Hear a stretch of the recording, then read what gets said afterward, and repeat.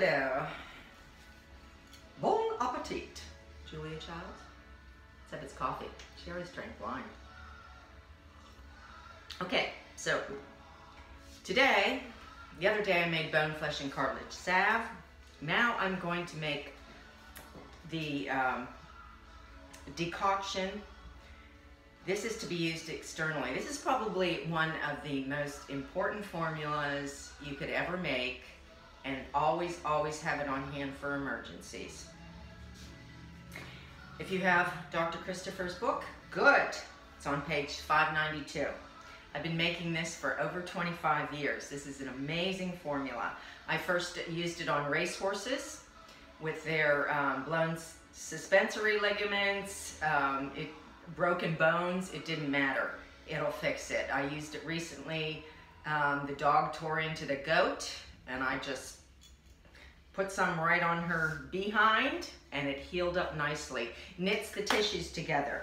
You can take it internally too. I have a tincture for that, or you can take the glycerin. This will be a glycerin, so we'll make a decoction. We're gonna simmer down the herbs and then strain it off and add glycerin. But this is an aid for malfunction in the bone, the flesh, or the cartilage. So think of your torn rotator cuffs, your torn knees.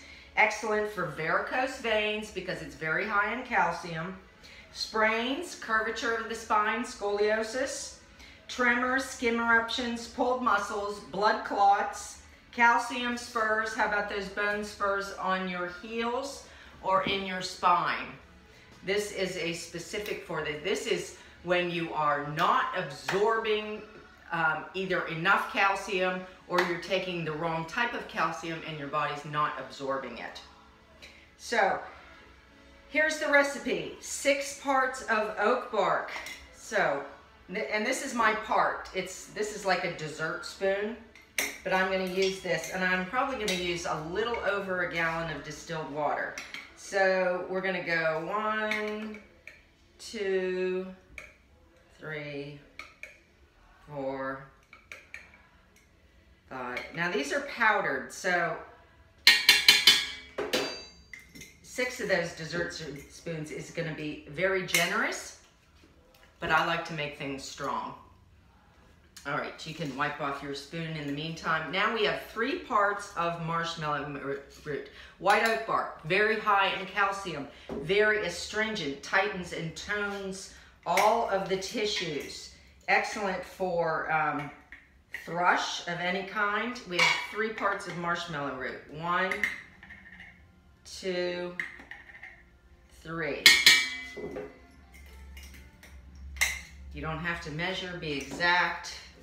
Just throw it in the pot. 3 parts of mullein. I have somewhere here.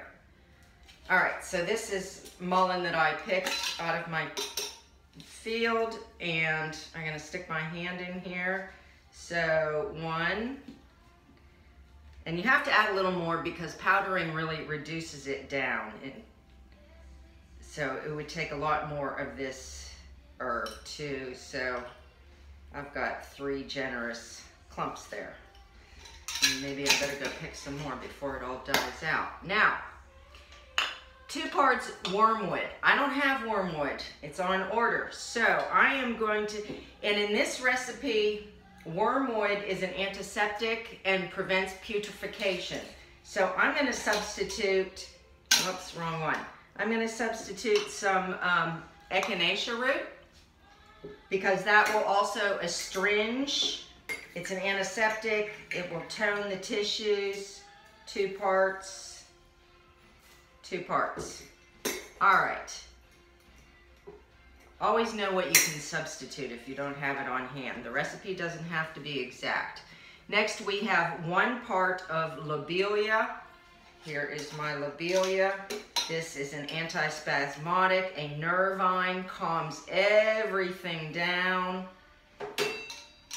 Kind of directs the other herbs, tells them what to do. Master General there. We have 1 part of skullcap, and I probably just have enough here.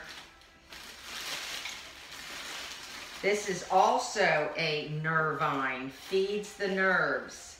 so you don't have pain. So 1 part skull cap. Now we have 6 parts of comfrey root. Where's my comfrey? Oh, it's right in front of me.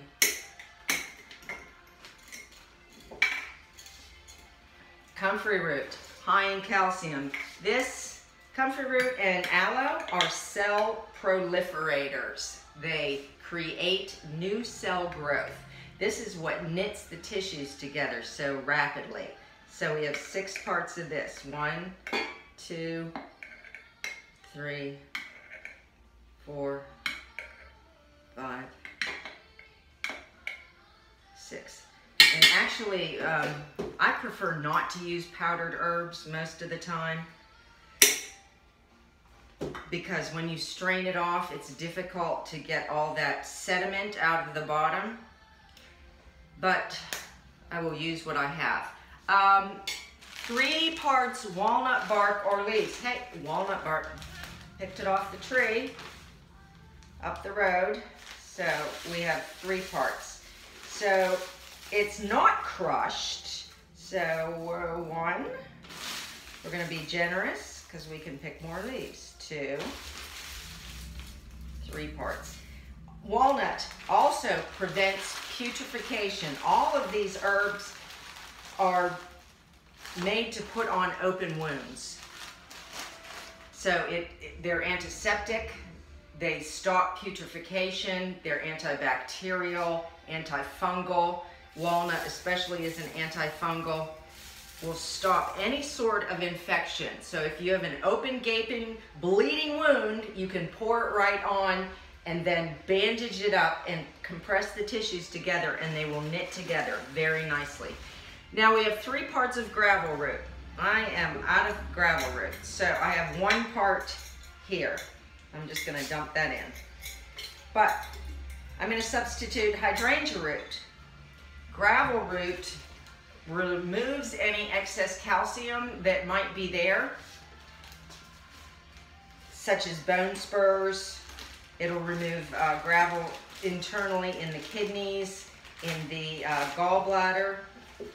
So I'm going to use hydrangea root, which is very similar, also for open wounds and stops any sort of infection. All right.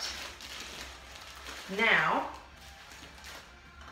I'm going to add 1 gallon distilled water. Always use distilled water because it's dead, empty water. So you are going to extract more of your medicinal properties and your nutrients from the herbs into the water.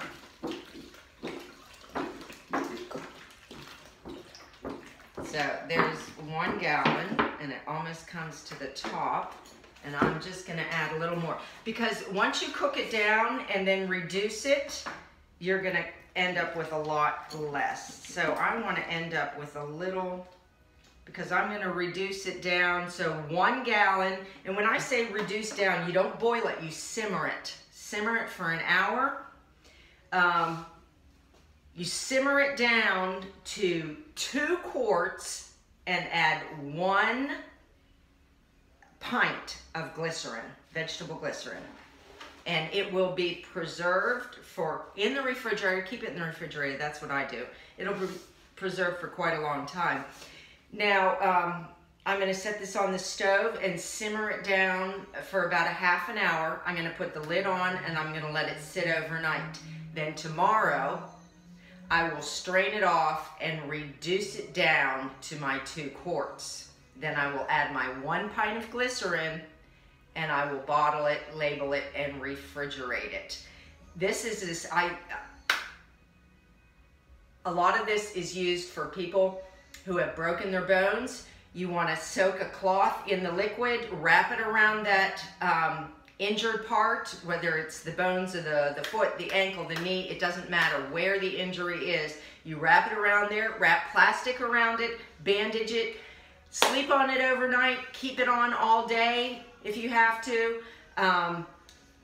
and do it until it's healed, night after night, day after day. If it's your foot, I always recommend put it on that foot overnight and let it do its magic overnight. You will be amazed at how the pain and the inflammation leave and the healing is sped up, because God has everything for the healing of your body. So that's our bone, flesh, and cartilage. I always have it here at Wendy's Wellness. I have the glycerin, the tincture, and the salve. Everything for the repair. And share this video.